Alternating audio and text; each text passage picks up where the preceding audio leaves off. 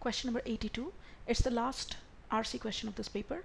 Where does the author indicate that humans had more achievements than just showcasing some overlooked artists? Now, if we look at the passage, we've already read it once, so let's look at the options. Option A can be eliminated because nowhere it is mentioned that bringing together a large number of Belgian artists is a feat, or it's difficult to bring them together. So A can be eliminated.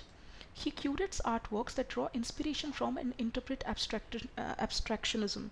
Now, the first paragraph says that the artists they use abstract form or abstractionism, but it doesn't say that they draw inspiration from that. They actually use it. So B can be eliminated too. He opens the mind of the viewer to help them go beyond a regular understanding of art. The passage is silent on this issue. It doesn't talk about the understanding of art by the viewers, whether they are newcomers or they're experts. It doesn't mention anything about that. But he helps curate works that are unique and that represent an exquisite genre. This can be inferred from the passage. Hence D is the answer.